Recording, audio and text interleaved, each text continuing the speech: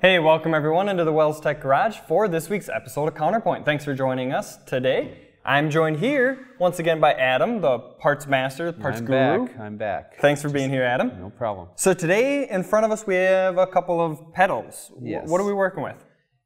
Accelerator pedal position sensors. That's Okay. a big thing here. So as you can tell, if you ever take a look down below, there's more to an accelerator pedal than just this these days. Right, So, yeah, they're pretty complex units. We have some really complex and some basic, but there is definitely more going on there. It's just there's a sensor down there that it's serviceable. Yeah, gone are the days of the throttle cable going up to your throttle body, everything being manually controlled. These systems are very, very smart and very fast and very accurate, and they have to be because we don't want to have a runaway car problem. That's right. Basically, this is going to use a couple position sensors inside of this that's going to monitor the pedal's position wherever you put your foot.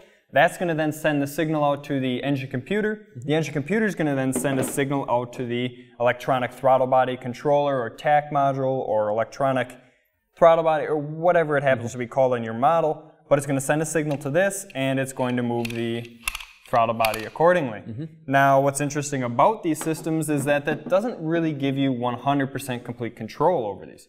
If we have a failure in the system, if there's a sensor issue or a throttle position sensor issue, what can happen? You can have drivability.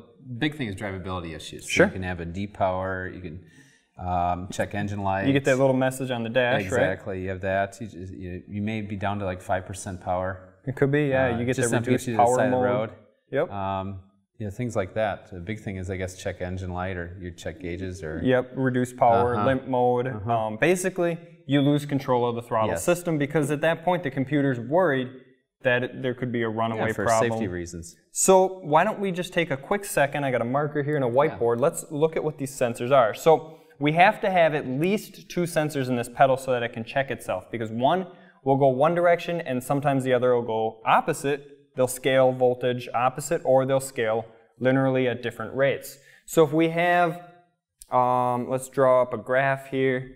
Let's call this is going to be volts, and let's call this 5 volts up here, 0 volts down here, and then we have a time window.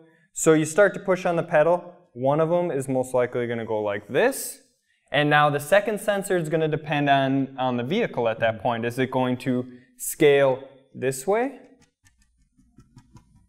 So are we going to have a 5 volt to 0 volt scaling, or are we going to have something like this, where maybe we start at, a different voltage level, so we could scale something like this, potentially.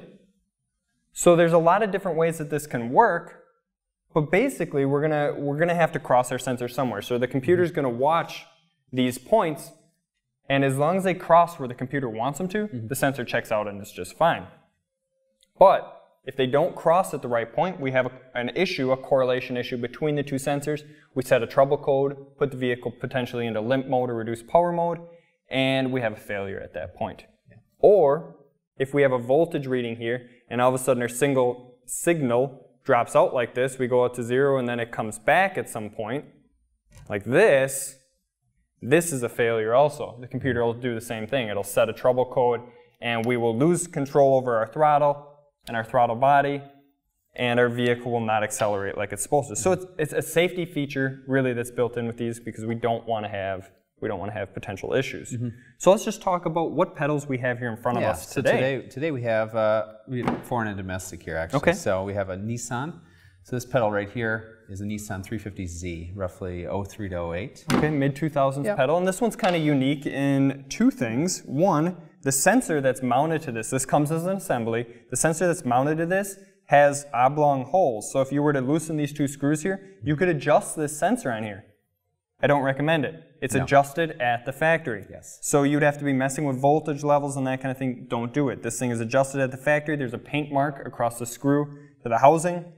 Make sure it stays there. You don't want to go messing with this thing. These things are pre-set up, and that's why we get it as an assembly. As an assembly, that's right. Also, Nissan has a relearn procedure for this pedal. If you were to disconnect it, if you were to potentially lose enough voltage in the battery, or if you were to change this pedal, we need to do a relearn procedure. Nissan's procedure is pretty easy. It's just a simple step one, make sure that the pedal is fully released. So make sure it's back at its home position. Turn the ignition key on for 2 seconds. Turn it off for 10 seconds. On for 2 seconds again.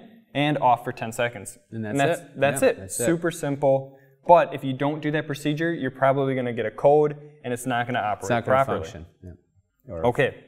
So that's the Nissan one. Yes. What do we got next? Yeah, we have a Ford. This is pretty common. It's a monster of a unit. Navigators, things like that, 2011-12s. The big thing with this one is this one's set up for adjustable pedals. Okay, so you got this is what this is all for. The switch on the dash to bring your pedals either closer or further away from you. Yep, and this is why. All right. So basically, this is still just a pedal position sensor, and our pedal, this add-on unit back here, this is the motor that's going to move our pedal. So if we were to give it power and ground, we would see our pedal unit come closer or further away from the bracket right here. And then this is not a throttle cable. This is the cable that actually goes over to the brake pedal unit, and it actually is driven by the motor and spins the brake pedal up and down also. So kind of an interesting unit. It's a big unit, but okay, that's the Ford one. We have the GMC. This is the GMC Acadia. Okay. So relatively simple looking. Yeah, very simple looking design. Nothing really added on here. We've got 6 wires going to it, so probably just a two sensor unit. No sort of relearn associated with this one. There are going to be relearns with some. There's going to be plug and play with others. So service information is going to be your friend when dealing with these things. So, okay. This is a big thing. You know, we wanted to bring this up because first of all, we have a full line of these, and second of all, this is something you normally don't look at. Right, yeah, you don't normally stick your head under the dash and look at these. Take a look at your accelerator. If you think it looks the same as it did in the 90s, 80s, 70s, 40s. Yeah, we'd see a hook on here that you would hook your cable up to, and then you're good to go. You just manually it's not that way anymore. So it's just something to be, take a look. Yeah, we get the mechanical aspect out of it. We don't have to worry about stretched cables or rusty cables or binding cables anymore.